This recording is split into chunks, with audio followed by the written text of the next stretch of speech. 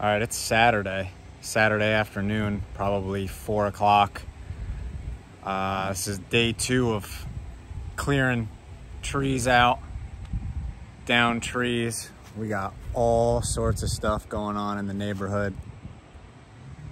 Trees down everywhere, power lines down everywhere. Probably won't get a video up this weekend. We have no power for maybe a week, so stick with us. Doing my best. I won't be able to do anything until they restore power. We have no power within 50, 60 miles of here. So we're gonna keep cleaning up, save the neighborhood here, me and my little chainsaw, and we'll get back to you.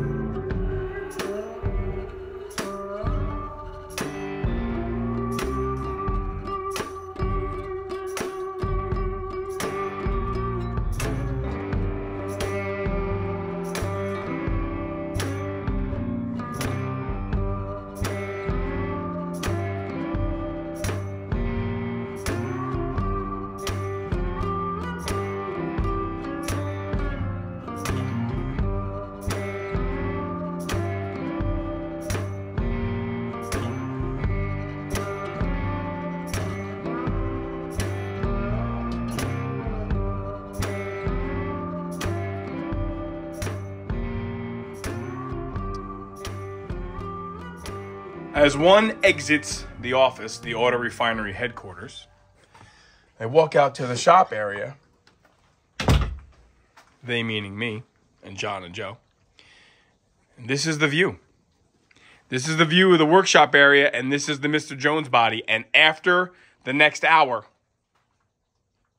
I won't be looking at this anymore because we're towing this thing out of here, and it's going to get put into winter storage so that we can get the frame in. And for me, let me see if I can dial you guys back here a little bit. Wrong way. For me, this is a big deal. This is a very big deal because for 2 years, I've been working on this body. For 2 years, we've been saving this rotted out piece of you-know-what. And putting in floors. And putting in package trays and rebuilding rear window sills and saving the rear window and putting in a trunk floor, repairing the lower quarters, putting in the trunk weather strip channel, patching in the lower quarters and saving the original quarters, saving the wheel houses, saving the cowl tag and the VIN tag, welding in another section of a dashboard. Yikes, guys. How come nobody stopped me? 2 years. 2 years this thing has been in here. 2 years ago, we wheeled this car in one piece. It was a one-piece car. And now, actually, October 8th is the 2-year mark. It's off the rotisserie. It's on this makeshift body cart, which I kind of built like a piece of Jenga because I really wanted the rotisserie to lower the body onto the cart and not occupy the same spaces. So the mounting plates that we made, you guys can go back and watch, the mounting plates that we fashioned onto the rotisserie slip under here into the factory body mounts. Do not interfere with how the body shell sits on the cart. So in theory, this body cart can be used for other A-bodies anyway. All right, what's going to happen here today is Big J's coming over. We're going to hook the utility trailer to the Chevy. We're going to roll the frame that is for Mr. Jones off. We're going to roll the body on. We're going to take it to storage where he keeps the silver El Camino. Cover it up, and that's where it's going to stay. We're going to roll the frame in here, and that is going to be our new view, guys. That's going to be what we're working on. To the point of nauseum, yes, but we're going to turn the framework into as much of a geek fest as we can, all right? So let's get to work and make magic happen. It's nonstop action around here. Actually, I'm about to hook up the truck to the trailer. Joe is down in Georgia going to a Cars and Coffee with Rich, who we got the original W-31 from, because he lives in South Carolina. And they're doing a Cars and Coffee. Boy, that sounds hot. They're doing a Cars and Coffee somewhere, I guess around Georgia, somewhere near where Joe is. Joe's 70 QB actually breaks down on the way there. And he gets a hold of Rich. Rich isn't there yet. Rich stops by in his AMG Mercedes. And they check out the old hot rod that Joe's got, and they get it running. And I guess they're on their way to the car cruise right now. So that's happening down there. And this is happening here. Got the Silverado wipe down, the Saturday morning wipe down. Man, his Silverado, that's a beautiful thing. Clean that up. Gonna hook this up now. And hopefully John brings the El Camino. And he's gonna help me load some stuff around, and we get to transport this in unison. Maybe we'll do a car cruise or something today too. Always stuff going on. This is part of it, right? You just gotta plan the logistics, plan the steps, what happens first. If you do that right, the next step gets you where you're headed. All right, let's get to hooking up some trailers. All right, a little progress. The OG's out. Truck and trailer are right here, poised, ready to go. We're gonna roll the body cart over to where my car normally sits.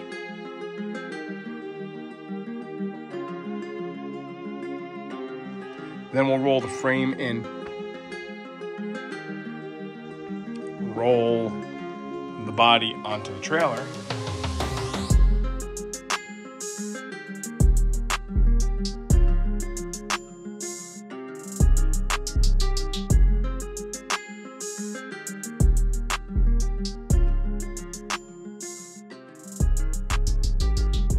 Then I can put my car back in the garage unless we decide we're gonna go for a cruise or something.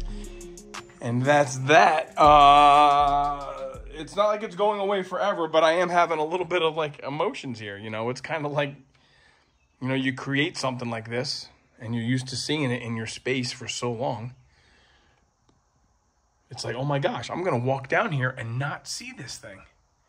But it's cool because it means we're making progress. It means that inside of 2 years, we got this thing to a point where it doesn't have to be in here and I don't have to work on it every day, every week. We can move on to the next, which is saving this thing. And again, once this thing is in the garage, we're going to talk about what makes this frame special to this car. There's really nothing special about this frame in particular, other than that it belongs to that particular car. And yes, we have a lot of work to do to save the frame. And yes, it would be easier to find another frame. But I ask you all, since when do we take the easy way? We don't take the easy way. It might be our biggest character flaw. Is that I think John and I in particular, certainly Joe, because he follows our lead, certainly John and I are of the opinion that if it's not difficult and if it's not hard and if it doesn't take forever, then it's not worth doing, I guess. All good plans, right? We're pushing the thing out. Big J's here to make this whole magic happen. And we got the trailer. See how we scratched the driveway all up like a snowplow? We got the trailer right here where we wanted it. So we could roll the body onto the trailer. And then John says, what about that? Which is the lack of space between the roof of the car and the roof of the garage. Once it was going up the ramp, it started getting taller. Man, oh man, wouldn't that have been something to cave the roof in on the car? Sweet, we'd have had the rest of the day off. Yeah. After we sunk this in the river. Put it in the river. Yeah, so plan L. It's only B, I think. Plan B.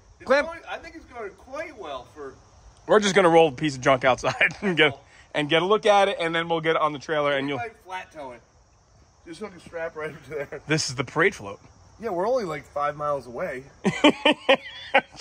Yeah, that's what we're doing. I'll sit there like I'm driving. Yeah, why'd you pull me over, officer? I don't know. It's not even a car. Can you really even give me a ticket? I'm a cabinet maker. That's not how I do frames. All right, let's roll it outside. This will be cool because this is the first time it's coming outside since it's, I don't know, rebirth. Now we're coming out. Okay, nice and easy. Yeah, that's a bump. That's okay. I'm going to grab it right here by its face. You're doing the steering, Miss Daisy. Right next to this. Okay. Got a bump? Oh, there it is. There it is. It's outside. How does it look outside, man? How does it look? Well, let's go over into this. How's that thing look outside for the first time in, well, October 8th will be 2 years. Yeah, we are ahead of schedule.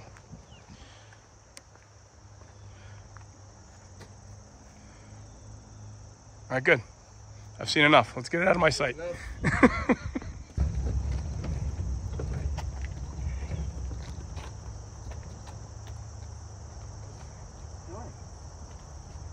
far, so good. Yeah, great, dude. Once we get it up onto here, I'll go to the back, I think. Yeah, I was thinking we could maybe even pick it up by these. That's what I think. Yeah, I mean, we did that fine on the...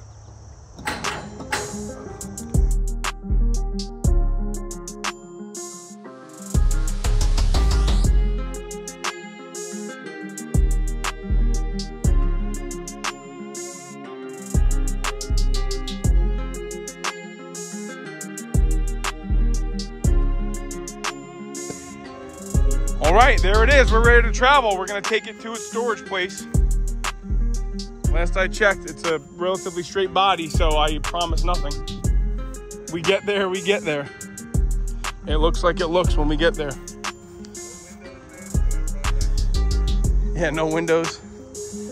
All right, John's going to follow me in the El Camino. Yeah, and the El Camino's working today. It is home. Oh, the El Camino's working. We have a, yeah, right. It's not, no, it's got a piece of Mr. Jones right in it. Great. Oh man, see? It'd be cool to have a trailer hitch on it and tow that thing. Mine's gonna have a trailer hitch. I think my next one might be. Yeah. Okay, we will catch up with you at the next spot.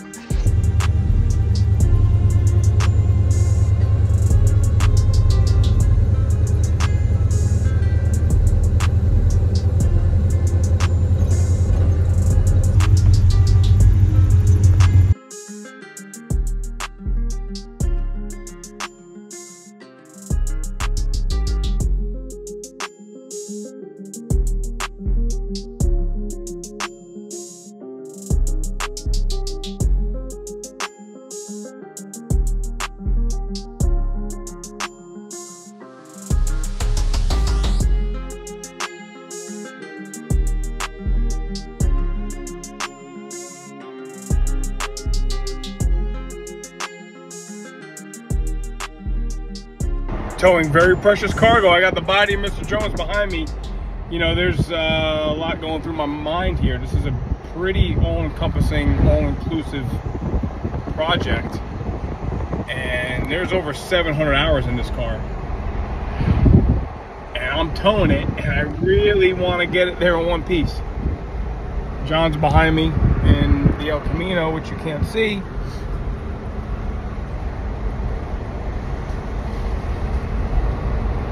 There it is. On its first road trip since it came up here in, I guess it was June 2 years ago. So let's get it there.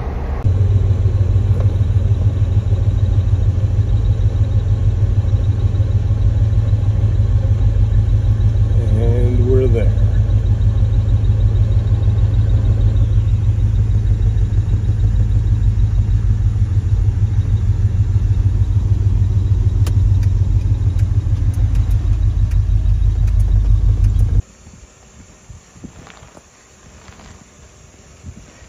Yeah,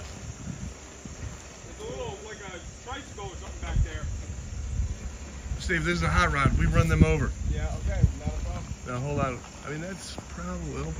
let me clear the path. A lot of grandkids here, you know? Anyone who has kids understands this problem.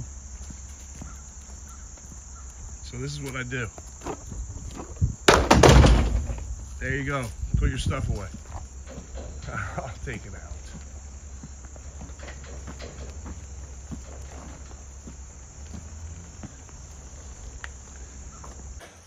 Oh my God, that was so laborious.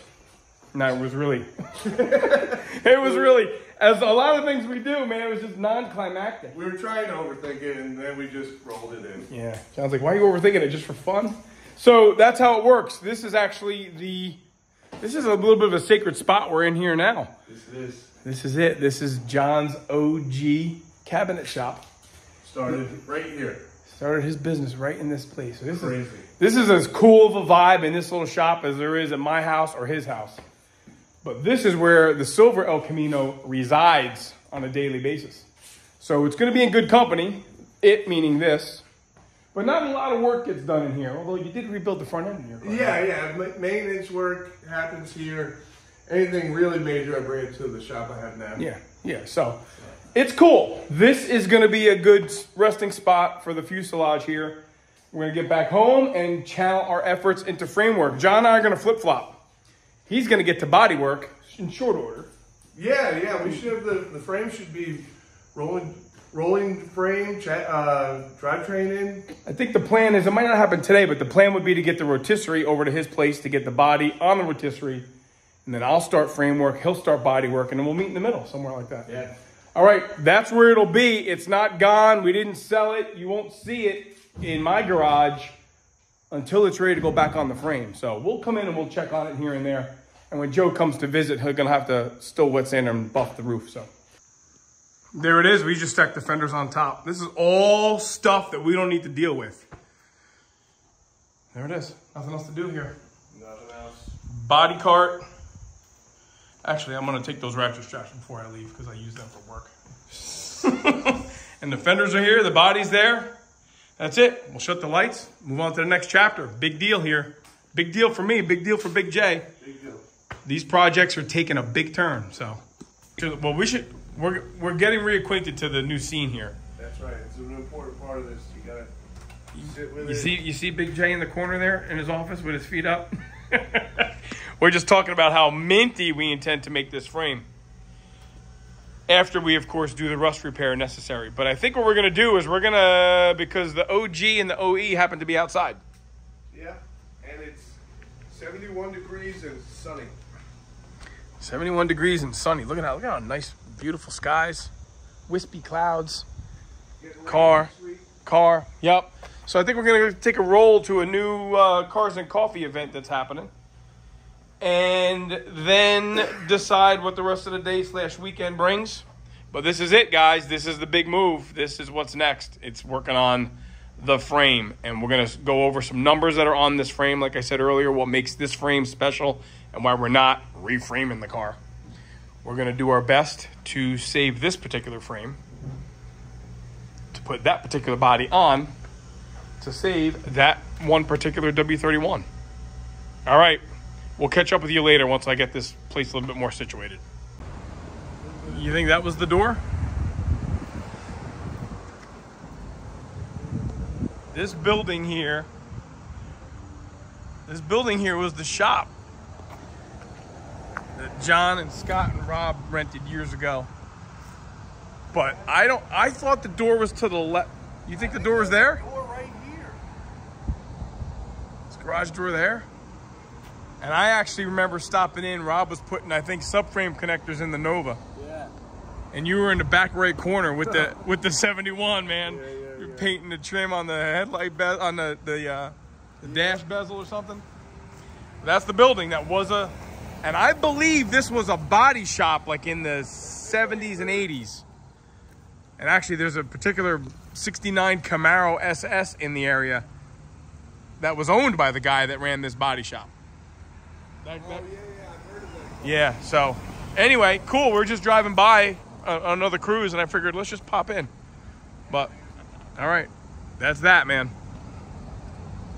Better get used to that view, everybody. That's what you're going to see from now on. There's the OG in the corner. We actually took that car out with John Silver El Camino. We went to a Cars and Coffee. And, man, that car just runs so well. I guess it's pretty well sorted out. All right, well, here's the deal. Can I adjust you better? Yeah. Here's the deal. This is what's next. This is... This is what we're going to be working on. Well, let me move it around here a little bit. This is what we're going to be working on for the foreseeable future. This is the frame for that W-31 that we covet so much. My W-31 shirt John got me for my birthday. So the VIN number's on there, and I'll show it to you at a later date, and we're going to go over some of the numbers that are on the frame. Not very, very exciting stuff, but certainly stuff to take heed to, you know, when you're restoring this type of stuff. It pays to kind of keep the steering in place. We're going to start on the rear end here, and you know, I'll show you guys some of the rough. You know what? How about we just do this? It's easier to do it that way. Okay, so we're going to start tomorrow, probably not today. We're going to start tomorrow with stripping this thing down. Pull the 342 rear out, that's a correct O rear. And I'll record a lot of this stuff because, you know, maybe not everybody has the opportunity to do a body off frame restoration, or they don't have the masochistic qualities, as it were, that get one involved in a project like this. It's easy and enticing to detail the top of the frame when you're doing this, but I'm sure you're going to hear me say it a lot in the future. What you see when it's done is the underside. So we're going to strip this thing, we're going to flip it upside down. We might put it on those Soul-Horses that we've had the body on in the past. You know, we have the hoist here, we can flip it. And we'll kind of inventory things. A lot of the stuff we don't need. I don't need the wheels right now. For that matter, I don't need the rear end. I don't need the springs. I don't need any of the front suspension. I don't need any of that in my way right now. What I need is the empty frame. And then, you guessed it, metalwork. Lots of welding, lots of repairs. I'll bring you guys along as best I can, but this was the big move, okay? I think this might actually close out the next video. This is what we've been working on getting done. We wanted to get this done at the 2-year mark. The 2-year mark would technically be October 8th. October 8th, that car came in this garage as a rolling car. And if all goes well, the production date on this frame, which I'll show you again later, is March 19th. If all goes well, and I have a productive winter, we'll be putting that body back on this frame by St. Patrick's Day. And we'll celebrate this frame's birthday by receiving the body that it has only ever had on it. All of these self-imposed deadlines are things that help motivate you in these projects, certainly motivate me. So, all right, look, you saw it happen. You saw the body get built. You saw it get pulled out of here. You saw the frame get sandblasted. You saw the frame come in here. That's it. That's all I have to share right now. Next time you see us, we'll have some more stuff done on this frame, and I'll bring you guys along the way as much as we can. All right, thanks for watching. Stick around. This is a long project. It's going to be a long project. It's been a long project. So if you're looking for those, you know, 30-day builds, sorry, can't do it that way. All right, till next time.